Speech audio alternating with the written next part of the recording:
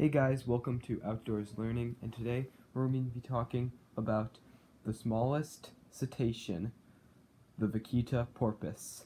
Let's get started.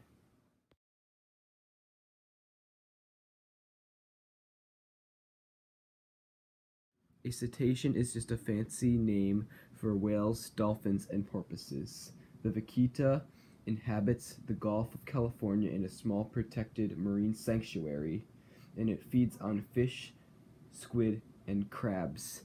The vaquita can weigh almost 100 pounds and can grow from 3 to 5 feet and live 9 to 10 years.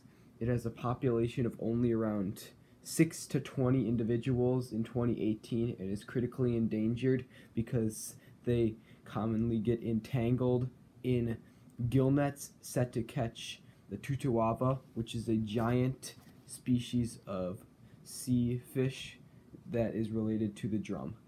Thank you for watching this video by Outdoors Learning.